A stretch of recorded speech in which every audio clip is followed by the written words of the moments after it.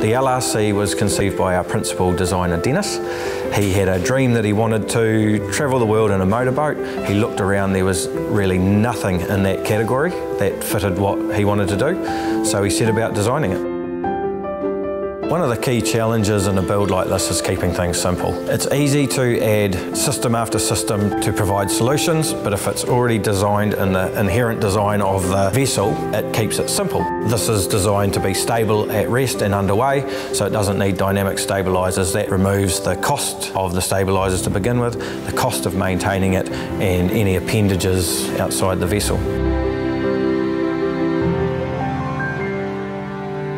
What's unique about the LRC's performance in terms of economy is that it exceeds its waterline length ratio. It goes up to 11.5 knots with a 75 horsepower, and that's staggering for a vessel this size. It doesn't require a big crew to run.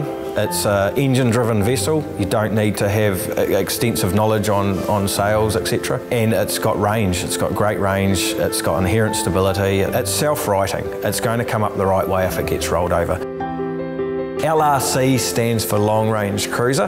Whether you're wanting to do coastal passages, ocean passages, this vessel can do it.